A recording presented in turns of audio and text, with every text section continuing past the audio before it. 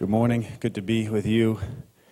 We just got off the plane last night, actually, from a great trip. Pastor Schaller went to India and then Oman. I went to Baku and then stopped in Dubai and went also to Oman. We had an amazing time. Just the thought that came across my mind is how healthy it is for me. How good it is for my familiarity to get on a plane and go to a foreign country, to get in a car and drive to some remote village 4 hours away, eat strange food, love people, how good it is for my flesh, how my mind settles, how the important things become alive to me, how I stop thinking about myself. This is maybe why I love it so much. It just kind of fixes me. And people thank you and all this stuff, but, I'm just there to, find more of God. And we just had such an awesome time. We just felt blessed to be with Pastor Matti, and some of the Finns were also there. And just the beautiful beginnings of a work going on there. And the beautiful people of Oman, and just such a pleasure to be there. One of the thoughts I was meditating on kind of all week was based on Ephesians chapter 3, just for a quick introduction. And this thought I think about often, about the love of God, specifically the incomprehensible love of God. In verse 18, as we all know this verse so well, of Ephesians chapter 3, it says that we may be able to comprehend with all saints what is the breadth and length and depth and height of the love of God,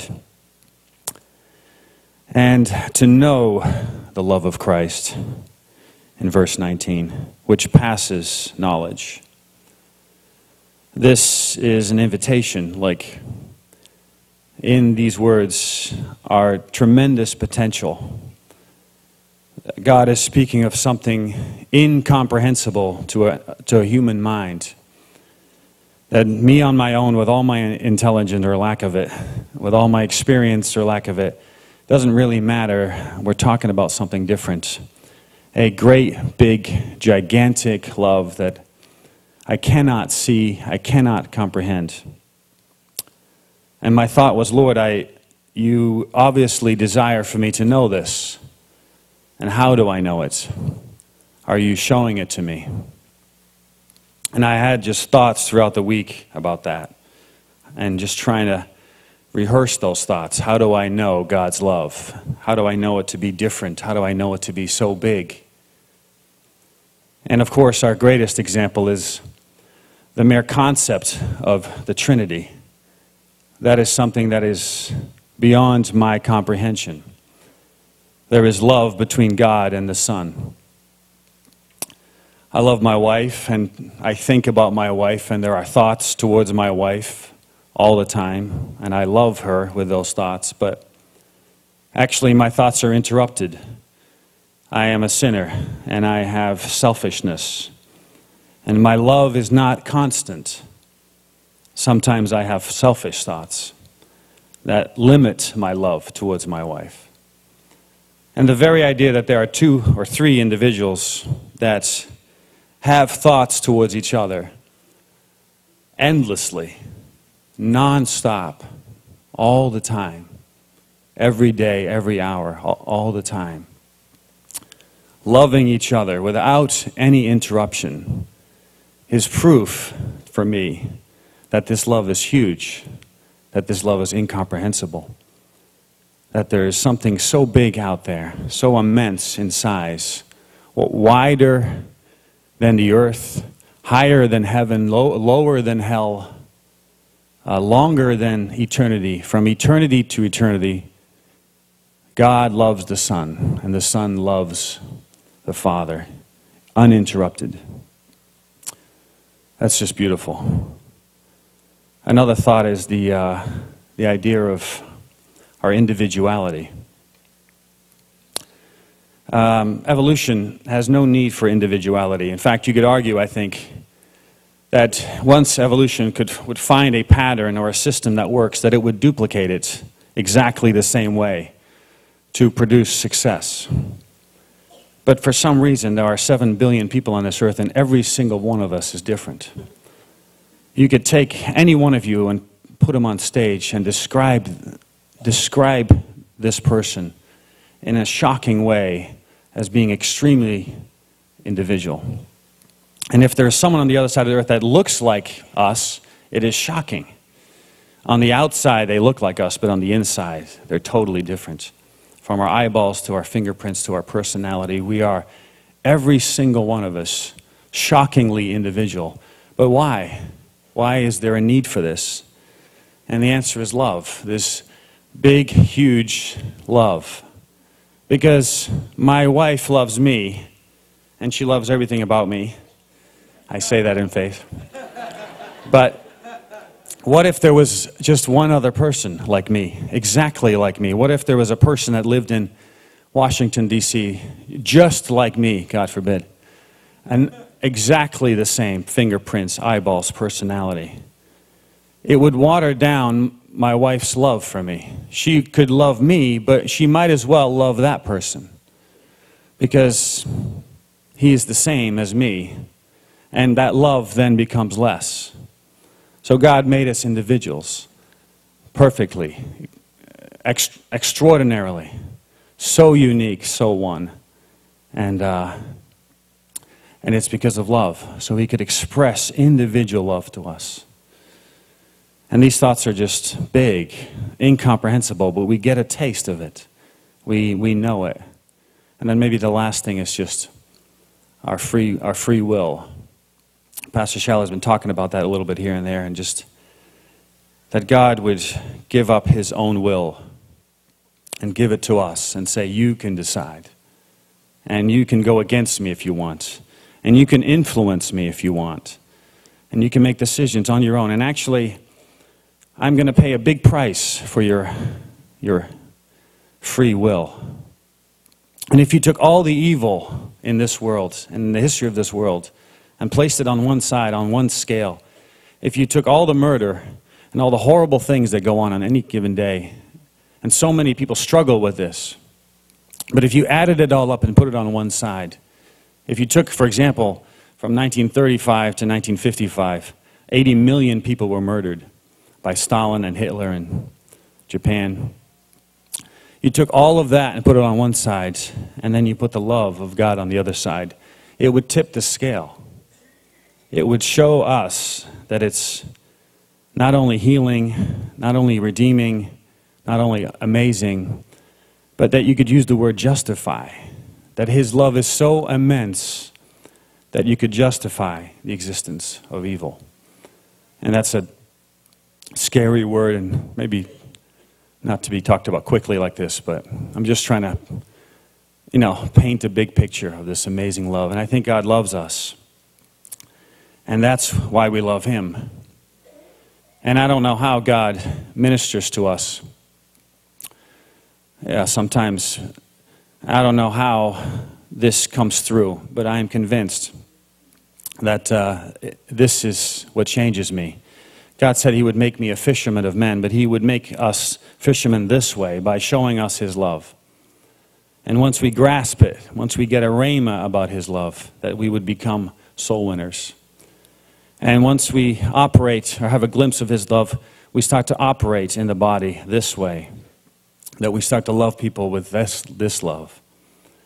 And in 1 Corinthians, it so clearly says that everything we do, all the energy of the flesh, everything that man has accomplished, all of it, put it all on one side, 6,000 years of accomplishments, it means absolutely nothing. It means absolutely nothing without this great, grand, big, huge love. That's the weight of it. And God said in 1 John 3, he said, behold, behold, we can see it. Fix my eyes to see your love, God. Help me to see your love, that we will be beholding for eternity. And that's a beautiful thing, amen?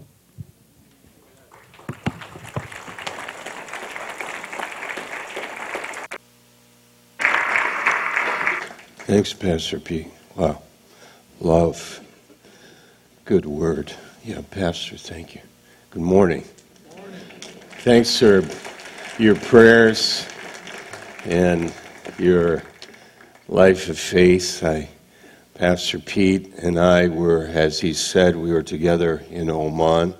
I have a map up on the screen because when I go away, I like to share with you a little bit of where it was and a little bit about what happened. So we have the map. Yeah, there we do. we went here to India, to Bombay, India, and we had a nationwide or really regional convention. People came from Nepal here, Kathmandu, Delhi, Rajasthan, Gujarat, southern India, Orissa, many parts of India. There's, I think, 121 Greater Grace churches in India, and we meet every year here or in Bangalore, India. We hear stories when we are there, and I want to share a little bit about that with you. And then we flew to Oman. This is this country here. We're on the north shore there on the Gulf.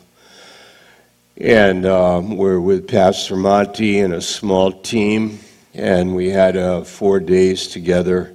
And there I want to share a little bit about that with you as well. And then yesterday we flew 8 hours to London, and then another 8 hours here to Baltimore. Thanks for your prayers, thanks for your love and your lives of faith. I want to share a little bit about love this morning, and then the life of faith. So 2 portions, Ephesians chapter 3. This is what Pastor Pete was sharing regarding love. We have on the side, just to mention that we have our we call it Greater Grace Expo, is happening next Sunday morning.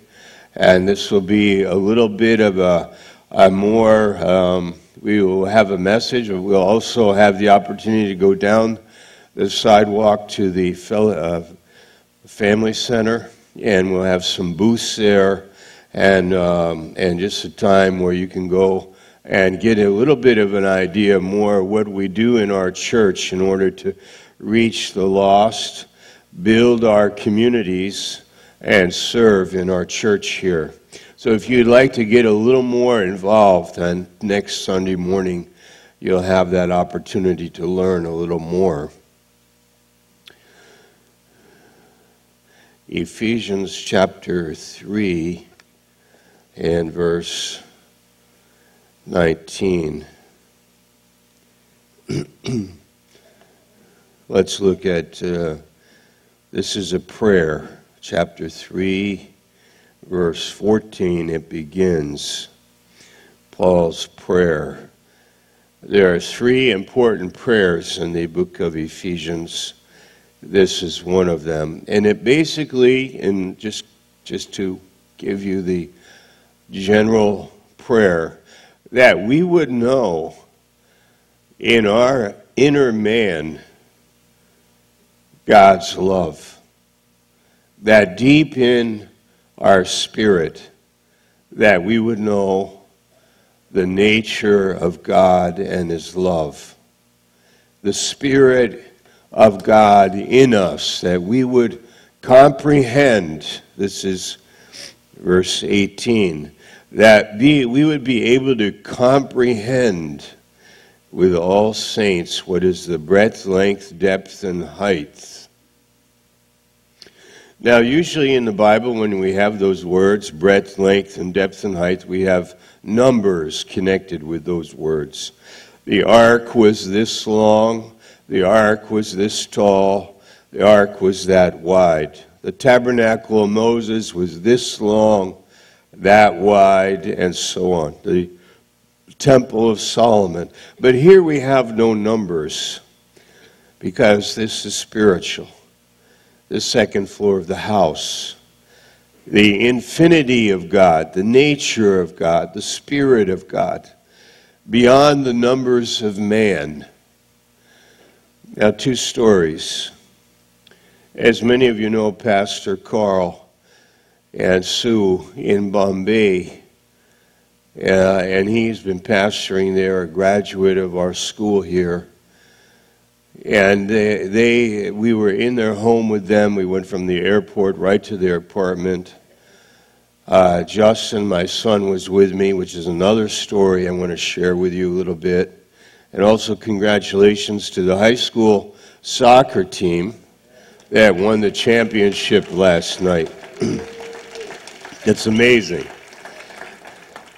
Our parents and the price they pay, the raising children and teaching them in the faith. I don't think there could be anything greater in our lives than to have our children with us in the faith. To have a relationship with the very people that we love so much. Pastor Pete mentioned his wife. Pastor Carl and Susie are facing an amazing challenge, humanly speaking. If you talk to a medical person or you look and investigate this particular challenge that they have as people, it is very easy to be discouraged. But sitting with them and being with them and listening to them and being in their home and realizing this verse 18, that we are able to comprehend that we are actually in the presence of people that are living in dimensions that are beyond the human measurement of life, which is so common.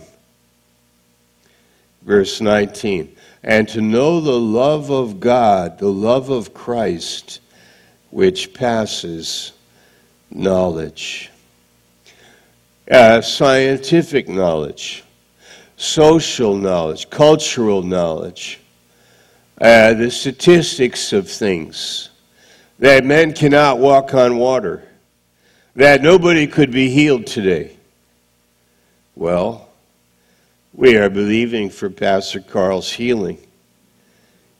And we are serious, as he and his wife are serious about it, in the Spirit, in the life of faith. When we were in India, Pastor Atul told me this story, that I would meet a man in the conference who had brain cancer. He was in a hospital. He had had some surgery for the brain tumor. And they succeeded in a degree, then it came back. The doctors basically said there was nothing they could do for him. He would die in 2 weeks. Our people who went there and were visiting him did not know him. He was a stranger. But they were compelled by love. They went to see him and they prayed for him. And even his family had forsaken him. Everybody had left him except these dear Christian people who just kept going back by love. Well, the man walked out of the hospital, was at the conference, totally healed. I'm guessing 26 years old. But the story goes on. That man is so on fire for God.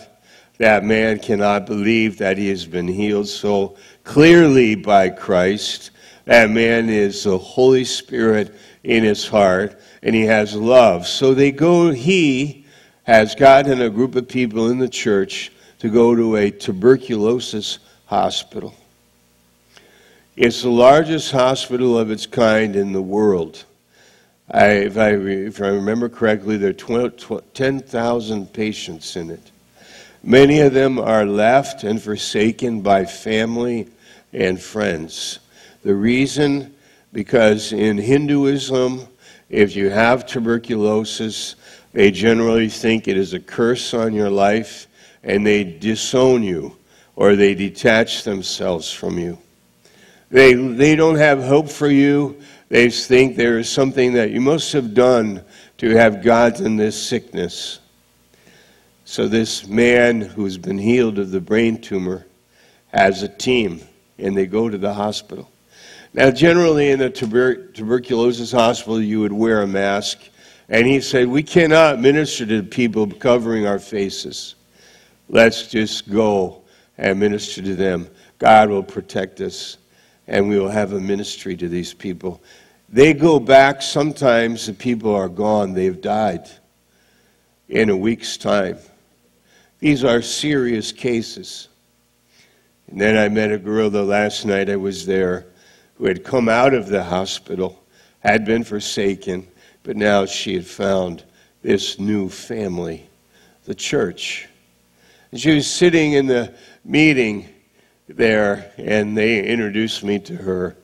And I realized that this woman has a whole new life.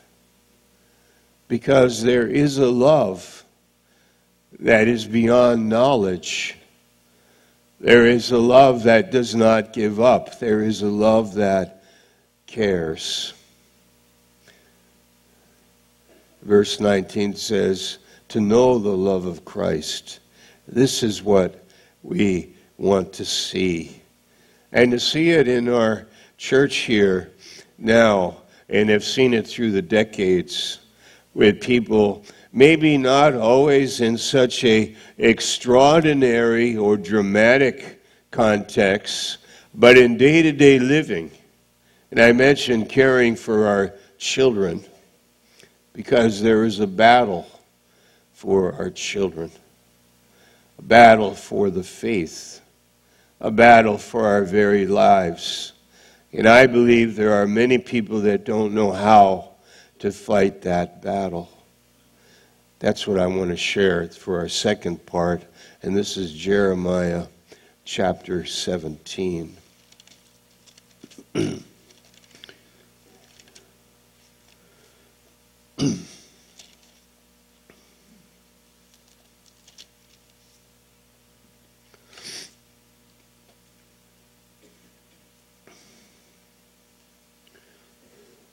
What a fun time our trip was.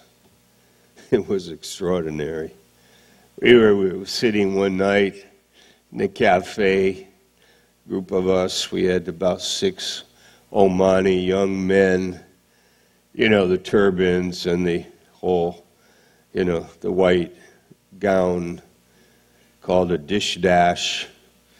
And these young guys, very polite, very hospitable, very open, very kind of, just kind of like you can talk to them, and we just had a very good time with them at that table for an hour.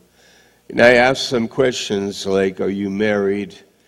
How do you find a wife? How much money do you make in a month? How many hours a week do you work? What's your favorite food? All of the, have you ever ridden a camel? What are your families like? If you get married to one wife, do you think you would have another one? What's the maximum number of wives you can have? Is that a good thing? The answer is 4. And we had a talk, a very fascinating time of exchange. People are the same everywhere in the world. And we had really a lot of good fun with them and communicating with them. Love in our hearts. Love, caring about people. One day in Oman, we went to the countryside, and all we did was go to the village, go to an area. It didn't even look like a village, it was just a street. And we just got out of the car, and we stood in the street. And then a man from that house comes out and asks us, you know, can I help you? And anyway, to make a long story short, we end up in a house, sitting on the floor drinking tea, and the man was a camel farmer. And he said, after some talk, "Do you want to see my camels?" We said, "How far away?" He said, 3 kilometers. "Sure." We pile in a pickup truck. We have a car. His kids jump in. I'm riding the pickup truck with this camel farmer.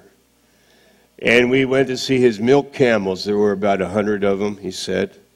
And then he had racing camels at another place. Very kind, very open, very interesting, very real people like you and I. And there is something that you and I have found that has changed our lives. What is the basis of our worldwide ministry? What is it based on? What is our personal life based upon? What do we teach our children? What makes us different? Is it our money, our education, our upbringing, our personal ability, our strength, our cleverness?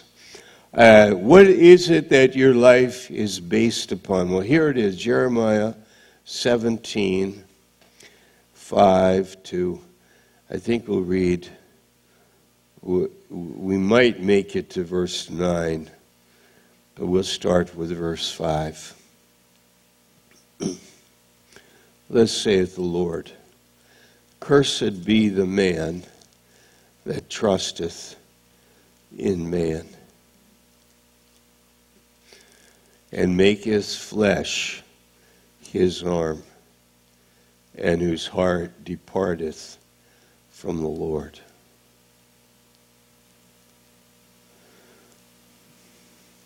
Another way of saying this verse, cursed is the man that trusts in himself, trusts in external things. You know how many times we trust in things that are outside of us? Like in politics, if we have enough money, we can educate everybody, and if we have enough money, we will give welfare and support for every needy person. There'll be no more poverty. If we have enough this, then we'll be blessed. But actually, this is not saying that. It's saying that we'll be cursed if we trust in the external things that are round about us. Maybe somebody trusts in their good looks.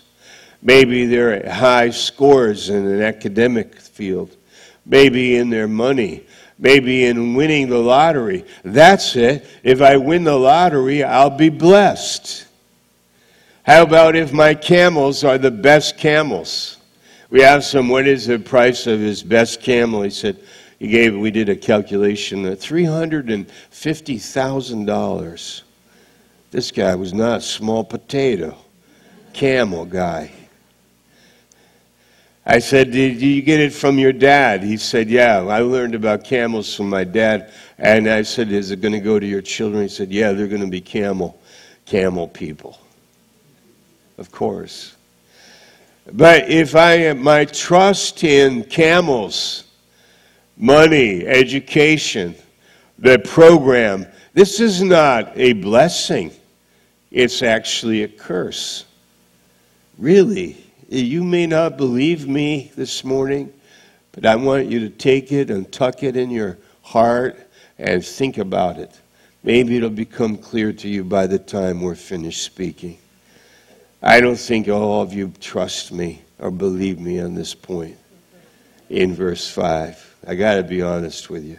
It's powerful to say there's a curse on people that trust in the flesh of man.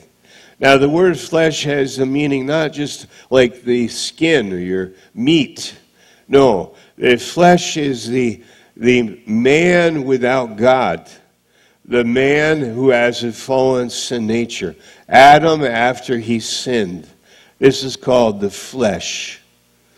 The man that is trusting in himself, all that he has, very talented and skilled people, like whatever you want to call it, any category, I guarantee you there is a curse there. Miss America, whoever that person is, wow, she is, but no. If her trust is in that, there's a curse there.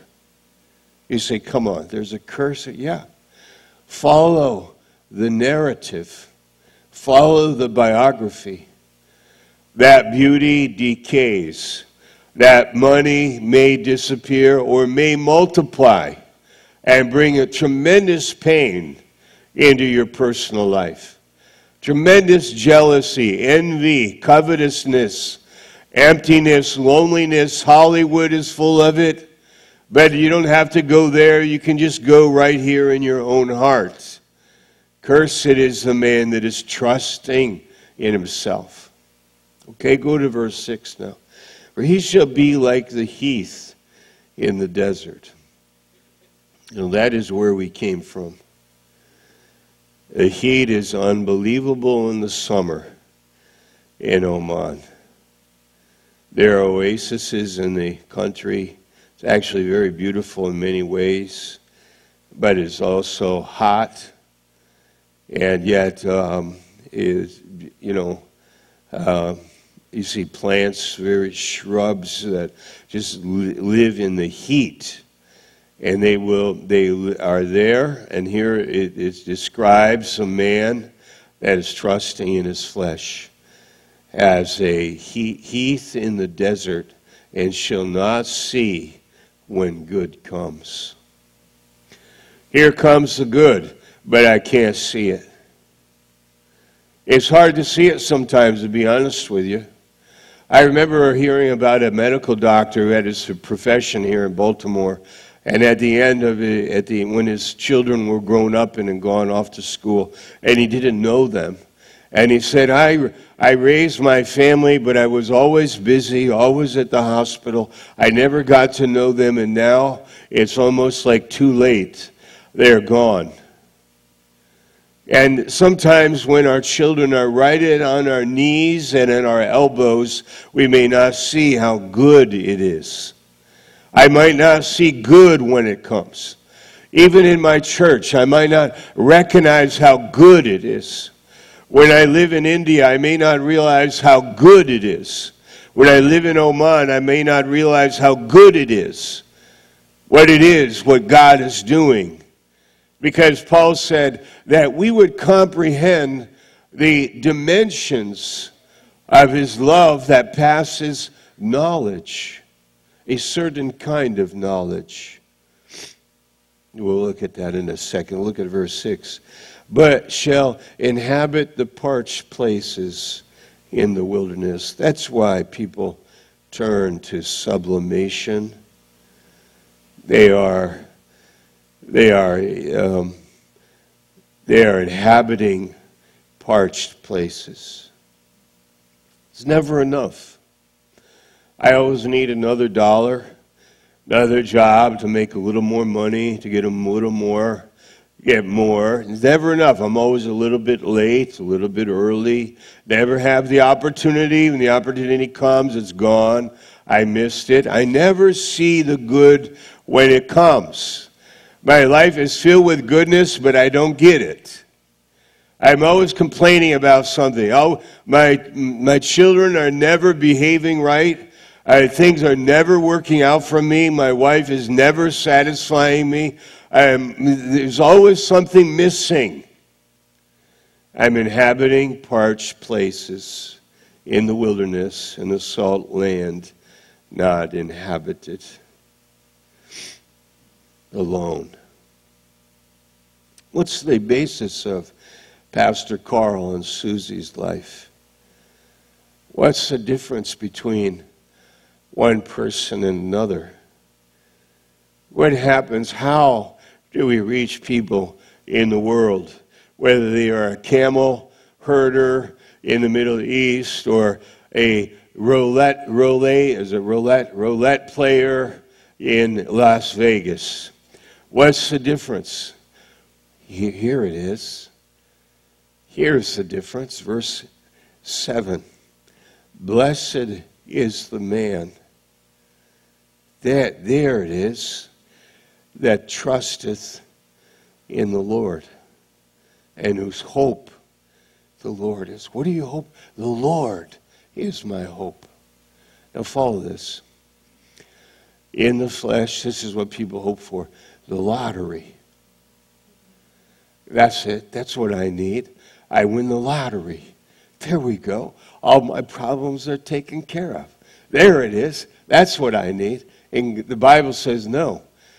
Your hope, if your hope is the Lord, then you are blessed.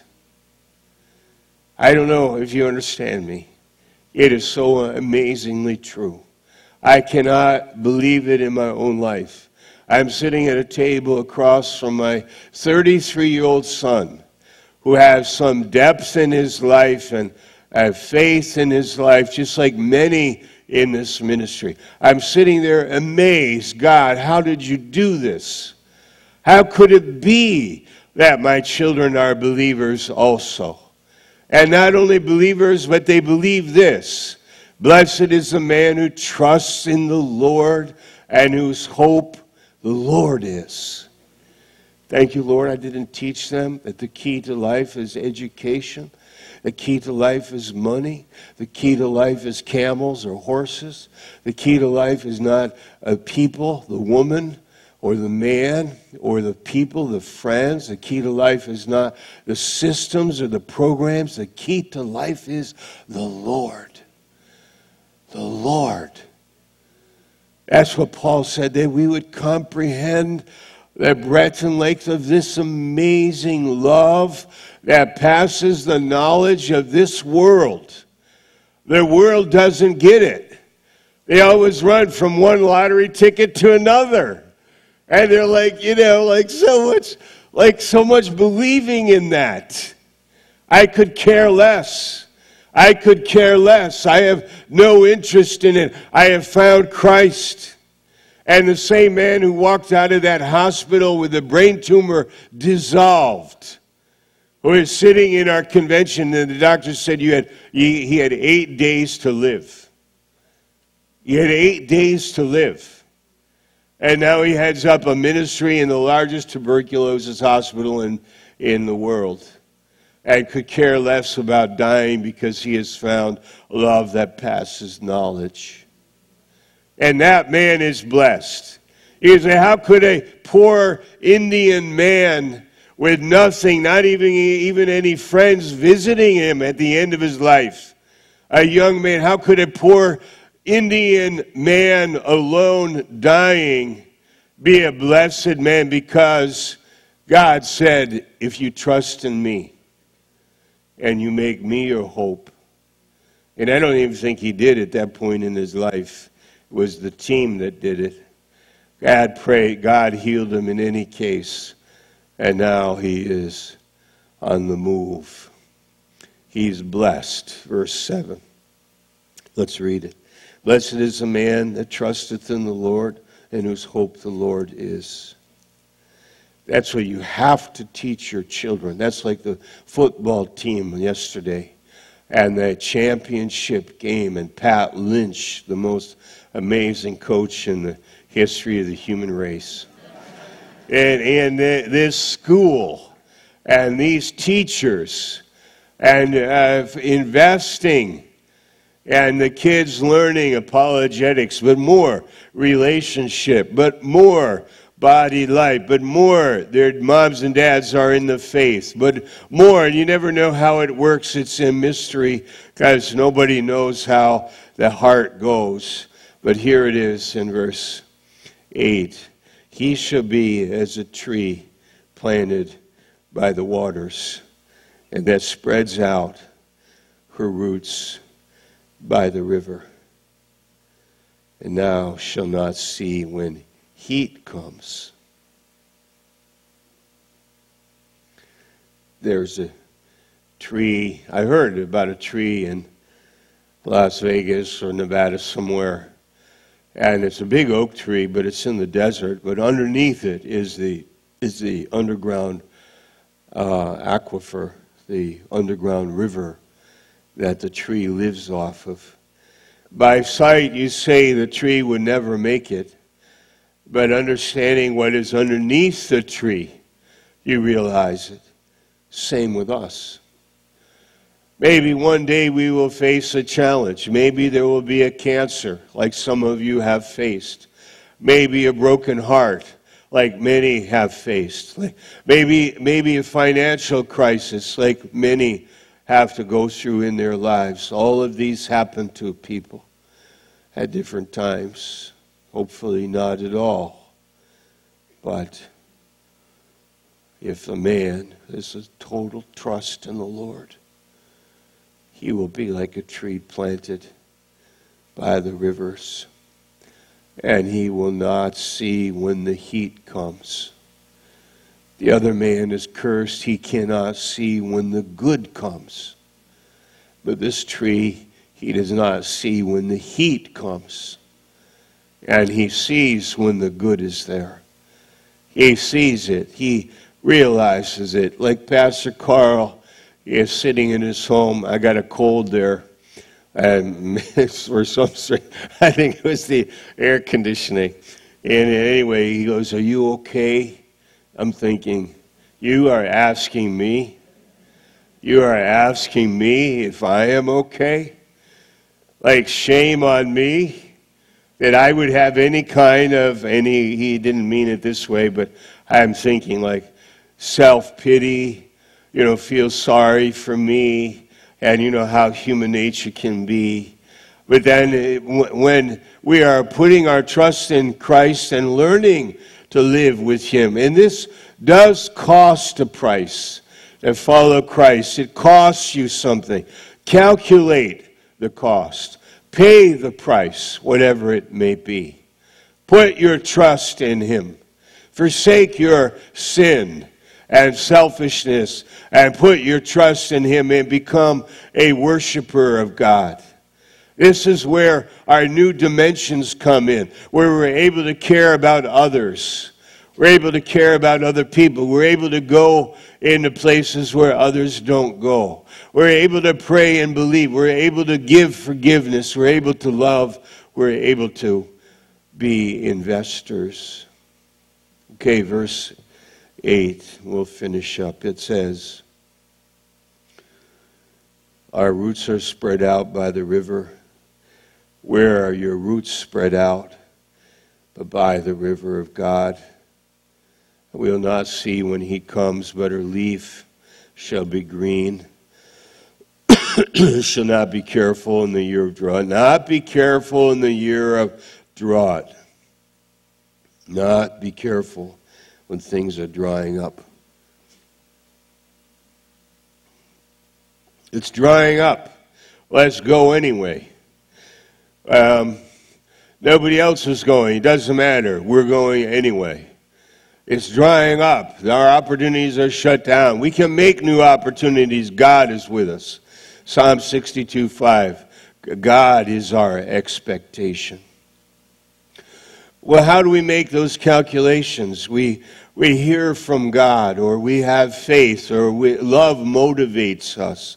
We can do things that others are calculating, counting the bean counter. They're counting and very careful not to lose.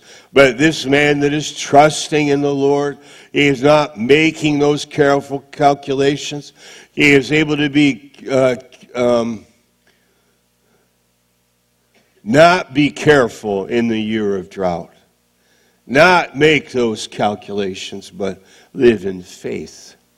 We can go because love says so. Remember when Mary went to the tomb, when Jesus had died, been buried, on the first day of the week she went to the tomb. And on her way she thought, with the other lady there, who will roll away the stone? I think if it was a couple of engineers on the way, they would have stopped. We didn't make that calculation. Nobody will remove away. There'll be nobody there this time in the morning. We'll have to let's go back home and catch a little more sleep. and think it over. How will the stone be rolled away? They went anyway.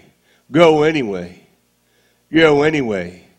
Love passes knowledge. Love is able to live beyond.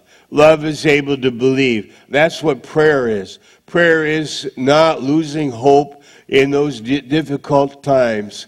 Love is waiting upon God. Love is believing. Blessed is that man that is believing and trusting. And then lastly, verse 8, neither shall cease from yielding fruit. He's fruitful. I cannot explain to you what I saw in Pastor Carl's life when I was with him this week. I cannot tell you what I saw. I was in tears often. I was amazed. I saw in his eyes spirit of joy, spirit of light. I saw in his face and his countenance. I saw in his wife an angel. I cannot believe her. She's amazing. I was in a room of faith, a room of the Holy Spirit that passes knowledge. I thought, this is Christ in our presence. I cannot believe what I saw in the convention there with all these various Indian young guys that have vision for their country. And they go to some very serious Hindu communities and areas of India, and they are not afraid. They have very little money. They don't care about it. They have money to live upon, and they're just loving to reach people with the gospel. This could not happen if it was verse 5 and 6 of this text. Cursed is the man that trusts in his flesh. Cursed is that man that is making those calculations that everybody in the world is making all the time, every day. Cursed, he's on a leash. He's limited by his humanity and by everything that people say about life. And when Christ came into this world, he came to bring us a blessing. And he said, trust in me. I am the way, the truth, and the life. I will do things for you. I will bless you. You will be like a tree planted by the water. You will not see when the heat comes, and you'll bear fruit. You will not cease from yielding fruit, even in your old age. The tree will keep on pumping out, keep on producing the spirit of love and joy and peace and ministry. Well, I've seen that in our church here for decades, and I thank God for that. I think this is the thing where we must always check ourselves. What is the basis of our worldwide ministry? It is trusting in the Lord. What is the basis of our personal lives and our family lives? It is making the Lord our trust. What is the basis of our children's life? It is to teach them to trust in God. God is real. God will make himself known to us. But beware, in verse 9, the heart is deceitful above all things. I don't know, some days I'm living in verse 5 and 6. Other days I'm living in verses 7 and 8. Some days my heart is trusting in my flesh. I can get this done. I know how to do this. I've done it before. I'm able. I know how this works. And I'm trusting in my flesh. Other days I am not. I'm putting all my trust in God. And yet I'm doing my duty or I'm doing my thing, but I am putting my trust in Christ. Putting my trust in Christ in every area. Putting my trust in him in every way and in every area. Okay? Wow, that's amazing. Would you pray with me, please?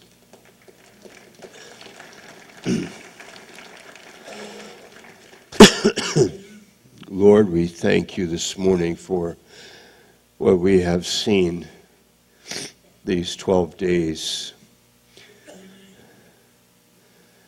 We thank you what we have seen in actually 10 years. 20 years it may be for many, we have seen God's blessing. It takes a spiritual eye to see God's goodness all around us every day. It takes a spiritual eye to discern God's presence and God's work in this world. He has hid it from the proud. He has hid it from those that trust the flesh.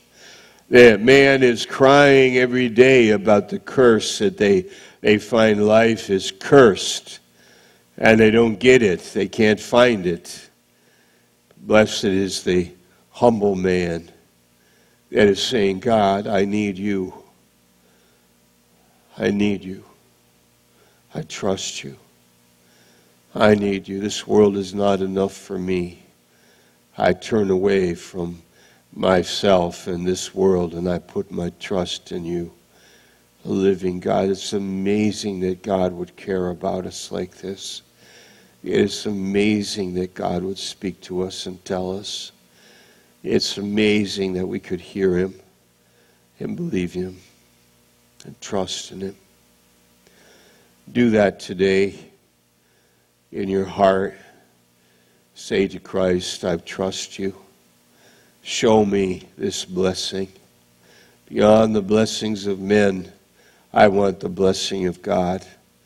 Beyond the ways of men, I want the way of God. Beyond people, I want God's way, God's mind. Lord, thank you for what we saw in India. Thank you for what we heard and saw in Oman. And bless our congregation here in every home, every family, all that we do. And we put our trust in you. If you're here today and putting your trust in Jesus for the first time, raise your hand, please. If you're saying to Christ, I trust in you, would you put your hand up, please? Anyone at all this morning? Yes to Jesus. Anyone? Yes to Jesus. I put my trust in Jesus Christ. Wow. Anyone at all? Yes to Jesus. Yes to the Lord. Anyone at all? Yes, Lord. That's amazing. We are your people. When I see people without their hands up, I marvel and I thank you, God, that we are your children. I thank you that we are saved, every one of us by grace, and we will be in heaven forever and understanding the ways of God forever.